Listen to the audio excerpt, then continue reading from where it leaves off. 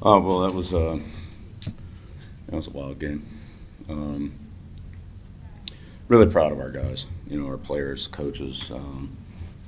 Came out here and had to leave some of our better players. Foxborough.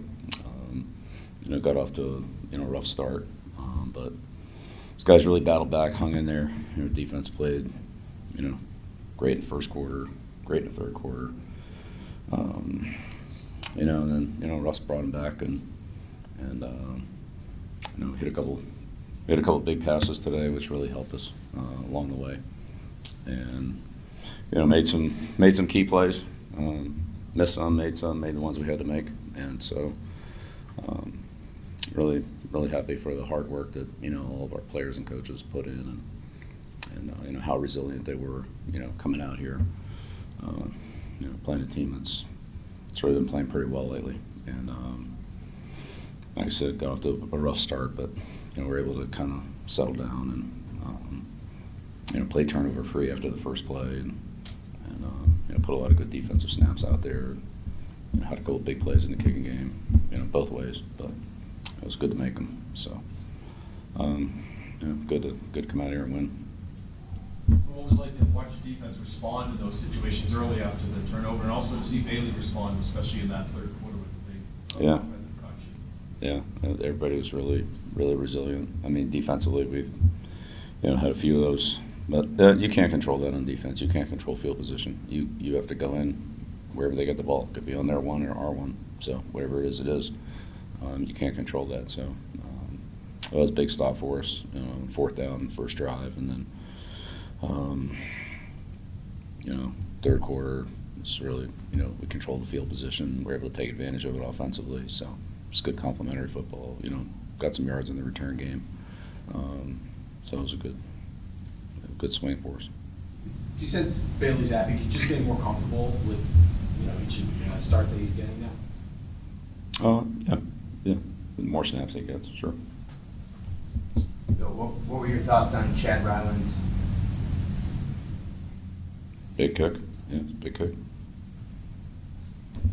What does that say about him after some of the struggles he had, I guess, early? No, it's like I said, I think our whole team showed a lot of mental toughness. All week, all year, tonight. Along the offensive line, was it part of the plan to rotate there at left tackle, left guard, or was that something you did on the fly? Yeah, that's right. So we practice it. To practice that, like third series, put Trent and Antonio in? Put him in. We felt like we needed to put him in. Bill, you talk about complimentary football all the time. That sequence, you get the touchdown and then see what Mapu did and Cody Davis to jump onto the end zone. How important is that for you to see, get the offense quickly and then the special team and after what the defense has done too? Yeah, well, I mean, that's a great opportunity to play complimentary football, score, kick off, pin them down there, get the ball back, get in good field position, and it can string it together. Turnover is big. But it was a good opportunity. We took advantage of it, and so that's something we haven't probably done enough of this year, but it's good to see it tonight. How have you seen Mapu grow over the course of his rookie season? Yeah, all the rookies have grown. Yeah, every week, every game, every practice is all good for them. They keep working hard, getting better, and they all got a long way to go, but just chipping away at it.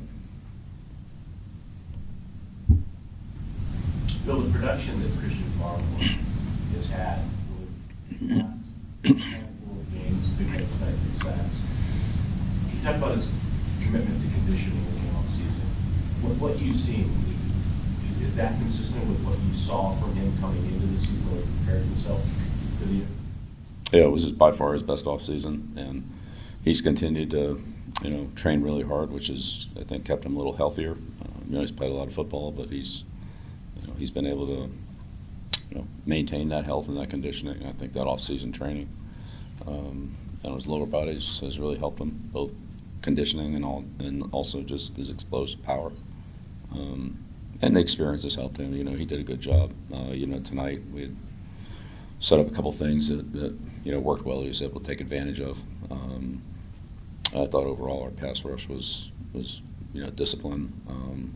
this guy's really hard to sack. He's really hard to handle.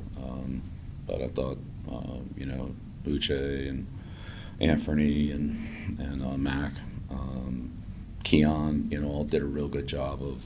I mean, you got the one scramble up the middle early, but for the most part, did a pretty good job of trying to, control him, which is hard to do, and then to sack him a few times is even harder. So, Russell's tough, but there's no one guy that can get him. I mean, you got to collectively, match the coverage with the rush, and the rush has got to be coordinated with all 3 or 4 or 5 guys, however many you have rushing. Because if you leave seams in there, he'll find them. With the way that Bailey's playing, especially he's been limiting turnovers and things of that nature, does it make you consider if you should have maybe turned him earlier in the season? Yeah, we're just looking ahead to Buffalo now. Bill, the situation with a 7-play, 43-yard drive with 56 seconds, before the kick, the play to Zappi to Parker. How important was that 3rd down play? But also to see Chad come out and just nail the 56-yard. You've had a lot of great kickers over the course of your coaching career. To see the kid come out and after missing one and hitting missing an extra point, to be able to nail that in that situation. Yeah, well, I mean, look, he's had plenty of good kicks, and like you said, he had the 2 tonight, but again, he's hung in there, and DP had several big plays for us. Made some big catches, and a couple fight for extra yardage. That he ran hard. A couple chances when he had to run with the ball. I mean, they weren't like necessarily long gains, but they piled up a few extra yards. So Parker stepped up. I mean, we had all our guys step up, but Parker, obviously Bailey, Chad. I mean, you need those plays at the right time. When you need to make them, you got to make them to win. And tonight we made them. And unfortunately, there've been some other weeks where we haven't been able to make them. So. Bill, after Cody Davis's touchdown, you go kick the extra point, 23-7. At that point, is there any thought of going for 2? So if you didn't get it, you're up 15, but then if you do 17, would make it three possessions there. Sort of a second guess, obviously, after they came Yeah, back. Of course it is. Yeah, of course it is. So is that just too much? At that point, do you even think about that, or is it a no-brainer, just so much time? We did what we thought was best. Leave it that way. I did what I thought was best. What do you make of Bailey Zappi's resiliency, not just tonight, but over the course of the season? Yeah, I mean, it's, him and a lot of other guys. Just gotta hang in there, learn from our mistakes, and keep trying to improve and keep moving forward. Can't look back too much.